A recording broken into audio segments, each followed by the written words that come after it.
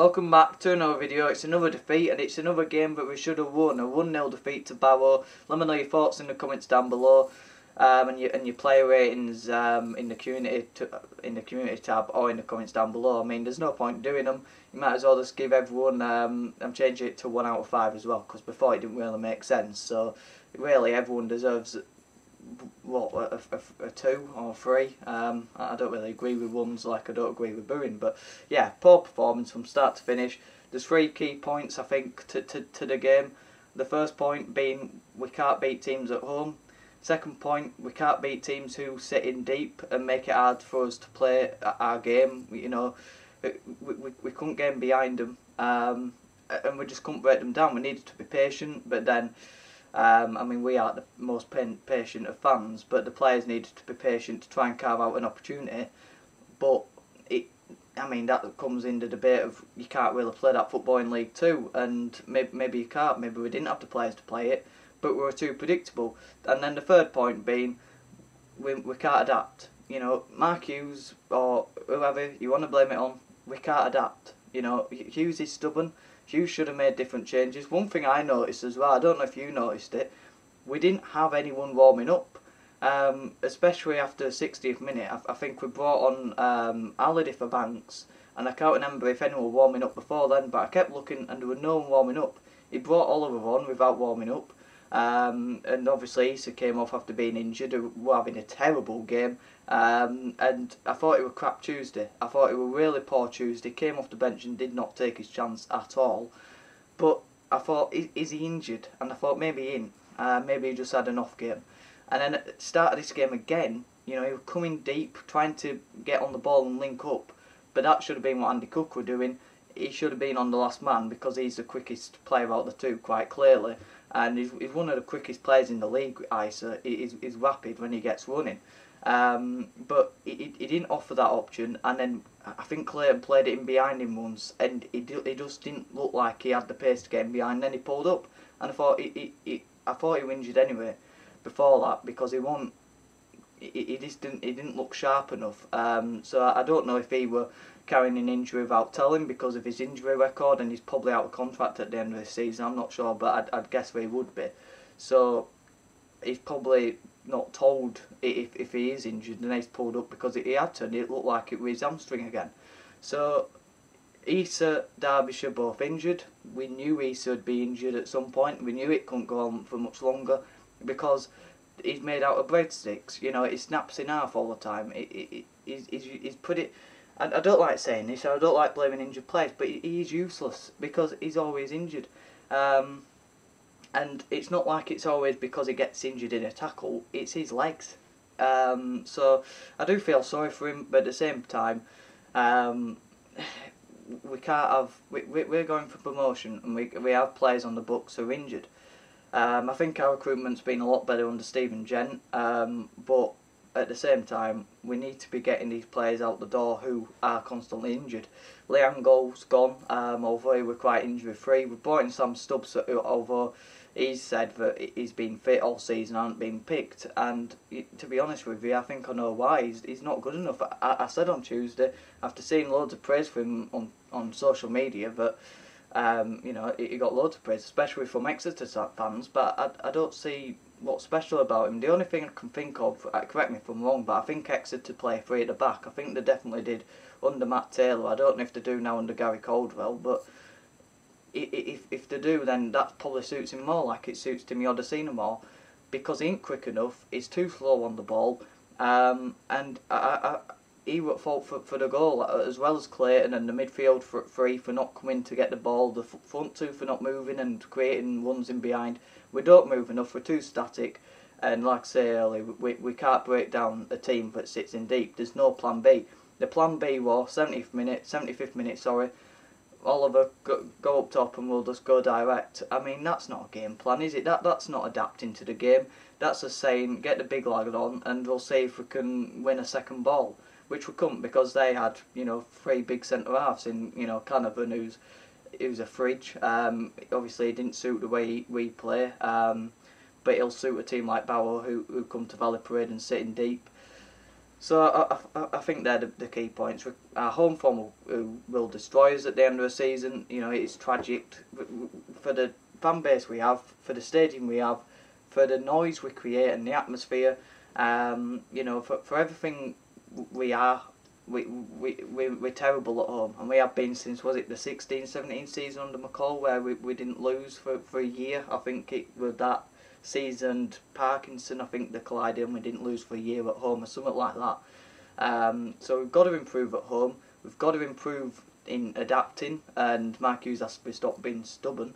Because first after season 4-2-3-1 didn't change from that. It maybe went 4-4-2 once with Oliver and Cook. I'm not 4-4-2 brigade. I'm not get it up top brigade. But what is the solution? Because the solution, I don't know what it is. It's not my job to know what the solution is, obviously. Everyone knows the problem, but no one really says the solution. But obviously we've had loads of managers. We've had different type of managers. I think Mark Hughes is the right manager for us, and I don't think there needs to be an overreaction. But obviously Mark Hughes, pretty possession based, 77% possession, no shots on target. After dominating the ball against Tranmere and letting them have no shots on target, it came from one mistake really. You know, Clayton didn't have any options like most of the game. The midfield were lifeless, no movement in the midfield three. You know, Walker, Clayton and Smallwood. I thought East were perfect to play in that midfield four. You know, left-footed, gives a bit of balance. He is a good tackler, and he's very good on the ball, and he wants the ball, and he wants to take the ball and play the ball forward. Unlike Smallwood, who don't want to play the ball forward. Well, he probably does, but he can't. He ain't got the ability to, so he plays the easy pass, and that's what we kept seeing. Ball went wide to Halliday after them defending pretty well, to be fair. Forcing us wide to Halliday and Rideout. There's no players in front of them, you know, to support them, because they're not wing backs, they're full backs, they're defensive, right back and left back. They can't go past someone, they're not good at crossing, so they go back to Stubbs and Platt, and then it goes back to Lewis, and there was no progression because they defended well, but we made it easy for them because we didn't adapt. Second half we put Costello and Banks out on the wing, but really they were too narrow. They weren't a game plan in that second half, I didn't think. I thought it would keep passing the ball and put two players relatively wide, and bring Halliday off with Gilead. I thought Halliday was having a bad game, but I thought it was a weird decision to bring him off. So hopefully his man management skills came out there, Mark Hughes, and hopefully he told him why and give a good reason for it. But no accountability or responsibility in that team, I didn't think. Like I say, it just looked lifeless. No one stepped up and said, I want the ball. I want to, you know, drift into space. I want to take someone on. We missed a bit of magic in that game, and we were poor all the way through out of it. So let me know your thoughts on it. But the solution probably is just to be a bit patient, give Mark Hughes time. You know, managers come and go in February all the time, and obviously we were on a pretty decent run. And the worrying thing is, what's the response now to Doncaster away? Massive game, 4,000 fans. Are we going to crumble like we do at home, with 4,000 fans and the flag going as well? Or are we going to step up and turn that game into a win? Because if we drew today and drew at Doncaster, that's 2 points. Whereas if we win against Doncaster, 3 points, and obviously that's better than 2 draws. Maybe not confidence-wise, but it is. So yeah, I think obviously stability is what we need. I know a lot of fans are questioning stability, but I can't tell you how many managers we've had since Stuart McCall the second time, but it's unbelievable. Obviously we had Grayson, quite direct, and defensive. That didn't really work. Although he didn't have much time because obviously he called out Rahik. Then we got Collins in, possession based and inexperienced. Hopkin, direct, defensive, you know, no real plan to how we were playing. Then we brought in Bowyer, direct. Then we brought in, and then it was McCall again, lockdown, and we were poor under McCall. I think we nearly went down. Then we brought in Truman and Sellers, they were inexperienced and weren't really good enough. Adams, again, less said the better. And then Mark Hughes, now possession based. But we've had so many managers over that time. We just need stability, we need patience, and we need to, you know, back them. Obviously that performance wasn't good enough, and I can't really explain it, but yeah, we were poor today, and we've got to adapt, you know, in games like that. And we're too predictable as well. That's the blueprint to play against Bradford City at Valley Parade. Sitting deep, and take a chance. Like I say, we had 78% possession, 10 shots, none on target, which isn't good enough. 687 passes to their 204, and 85% pass accuracy. So it wasn't the passing that was the problem. We just kept passing, and too many easy passes. It leaves us 8th in the table. With 16 games left. We are doing a lot better than last season, obviously that goes without saying. And we've progressed up from last season. The players are much better than last season. And what frustrates you the most is you see our players, and that, even how we played today, and then you look at Barrow. I mean, for instances, when they went forward, they were really poor. And the quality in this squad's so good, we just can't break them down. I do an instance where, you know, there's too many instances where you see the quality of our team compared to others, and it shines through that we are a decent team on our day. We just need to get more out of the quality in the squad, because when you compare it to other seasons gone by, it is a lot better. But yeah, we're on 48 points. We are a few results haven't gone our way. I mean, Mansfield and Stockport on an unbelievable one. Salford 3 without win. You know, Northampton have gone 4 without win. Carlisle are bumpy, but they've won today. So that and Stevenage are 4 without win. So we've got to bounce back against Doncaster. It'll be a great test of character to see if we can come back and yeah, not rescue our season, because that's been a bit melodramatic. But I think. Yeah, like I say, we've got to. We'll see how we do against Doncaster, but it's a massive game. I mean, they're just behind us, aren't they? In 10th, they win, they're above us, and then panic stations, and then the season could go into meltdown. But it might not. But we have to bounce back against Doncaster. Otherwise, for me, if we lose to Doncaster or draw to Doncaster, probably season over. Unless miracles happen, which it don't with Bradford City, because the joys of sport in Bradford City is nothing ever happens, and we always lose to these teams. We should have beat them 2 or 3-0, comfortable win against a team that were really struggling. I mean, they were one of the worst teams in the league in terms of the form, and then we go and lose 1-0 and can't break them down. So into a player ratings, I'm going to be very quick. Harry Lewis 6, didn't have a lot to do. You know, it wasn't his fault where we conceded. Halliday 4, I thought that worst performance from him. Didn't go forward. When he went forward, he kept going back. But I do feel sorry for him. He was still poor, but I do feel sorry for him because there were no support for him. He was a bit limited, so 4 for him. Rydell gets a 4 as well. No, he gets a 5 because I think he produced some better crosses, but still, it's high and wide, and there's no support for him. But he was still poor. Platt gets a 5. I thought he was okay. You know, he didn't do too much wrong, but below average because again, he could have brought the ball out more. He could have brought the ball out quicker. He could have drove out the defence. He could have done more. I thought he was poor. Stubbs 4. I thought he was terrible. His pace, like I mentioned him before, so I'm not going into detail. But let me know your player ratings and thoughts, because you might think I'm completely wrong with some of these. But Clayton 5, Clayton 6 actually. I thought he was average. I thought he was okay. Again, tempo, he dictated it. He's a good passer of the ball, but again, we needed a bit more zip, and I think he could have been better. But he gets a 6. He was average, even though some would say we're at fault for the goal. The other 3 in front of him, you know, that they made it hard for him to, you know, pass and create. So 6 for him, he was average. Smallwood gets a 4. I do like Smallwood. It wasn't necessarily his fault. He could have been a lot better, but he should have been playing that game at home. Left-footed, gives balance, much better on the ball, wants the ball more. He would have given us a much better balance, like I said. So he should have been playing in all on Smallwood, but he was poor and he could have stepped up. So yeah, 4 for Smallwood. Gilead 5. I thought he was poor on the ball, especially in the first half. He was terrible, but second half he was a bit better. So he gets a 5. Walker 6 again. I thought he was average. He wasn't bad. He wasn't as bad as others, but again, I thought he could have created more with the ball, with the areas he had the ball.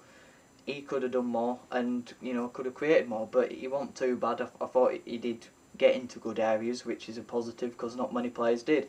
Andy Cook, 6, because it's hard to judge a striker who didn't get any chances. He had a couple of half chances, but they were not clear cut. So obviously it's not his fault that he had no service, and his work rate were alright. So it's 6 for Cook. Issa gets a 4. I thought he was terrible before he got injured, and I thought if Hughes didn't bring him off at half time or 60th minute, then it's probably helped him because he would have had to have made an excuse, you know, to bring him off for man management reasons, because he was poor. He wasn't running in behind, wasn't giving us any options, and I thought he looked injured before he was injured. So yeah, 4 for him. He was poor again, and then Costello came on, you know, 5, just below average. He was okay, you know. He reminds me of Jake Young, and we've loaned Jake Young out, and Jake Young's our youth player. He's the player we bought to develop and to bring him into a team, and we've loaned him out and we've brought in someone on loan to develop who is exactly like him. Not flair, raw, you know, pacey but raw, and someone who, you know, we brought in to develop. He ain't the player we obviously thought he was gonna be, but I think his end product's poor. He had a few half chances where he, you know, had a few shots from, but his technique looked really poor. And you know, the 2 games he played prior to this, he were a ghost. He did nothing. He were poor. Whereas Jake Young, our player, who we brought in the summer for an undisclosed fee, has come off the bench this season, has started a few games this season, earlier on, and scored worldies and was raw, but we could develop him, and we've loaned him out to Barrow today, who obviously couldn't play. Whether it's an attitude problem or not, we should have been getting more out of Jake Young because he's ours.